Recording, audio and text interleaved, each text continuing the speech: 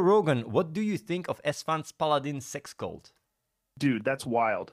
Esfand's paladin sex cult. I mean, it's like half the people in the village are in it. Like, let's just sex and worship this paladin. It's like sacrificial killings, wild orgies, and I mean, who knows, maybe aliens are involved. That's some wild shit, man. Jamie, pull up that video of the paladin sex cult and that one video of the alien spaceship launching out of the portal in the middle of a conspiracy group. It's entirely possible, man. Whoa, whoa, dude, what? Joe Rogan, what the frick you talking about? That definitely doesn't sound like my paladin sex cult.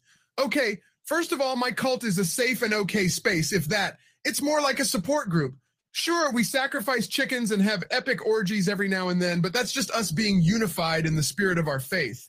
No aliens, just a bunch of retry-pilled lovers. And none of us are involved in any sort of conspiracy group either. That definitely isn't a part of the culture.